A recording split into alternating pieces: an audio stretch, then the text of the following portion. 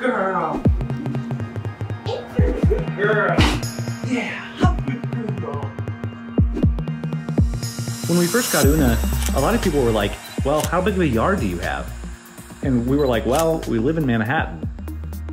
I think a lot of people will get a dog and put it in the yard and think that's all the dog needs. But dogs need stimulation. They're smart animals. We knew we wanted to have a dog who would be well-adjusted and happy. We wanted to make sure we would challenge her and help her become the smart dog we knew she could be. We researched dog training quite a bit before we got Una. We're both pretty nerdy people. We read a lot of books and researched places to bring her to puppy kindergarten. And then everything we read, everyone we spoke to said, go to school for the dogs.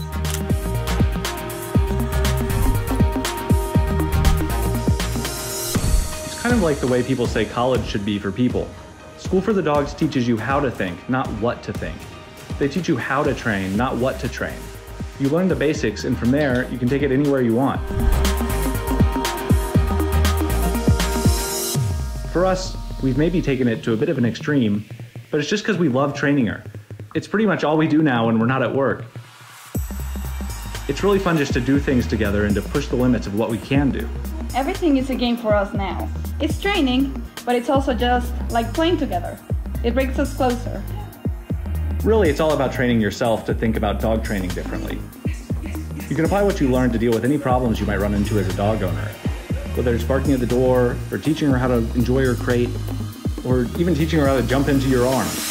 Give us good girl! Yes, ma'am! In the beginning with the online course, some of the content was like, what does this have to do with dog training? But then I was like, oh, this makes sense. It makes sense because if you think about the way you think yourself, the way you think about the world, you can start to understand how dogs think about the world and it starts to seem logical.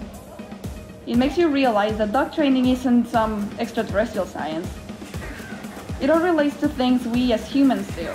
So now, when something's a problem with Una, we know we just need to apply the skills we've learned and figure out how to use the tools we have. I'd definitely say that finding School for the Dogs has greatly improved our lives. It's really helped us learn how to communicate and bond as a family. Whatever your goals are, whatever your idea of a perfect dog is, School for the Dogs can give you the tools to make it happen.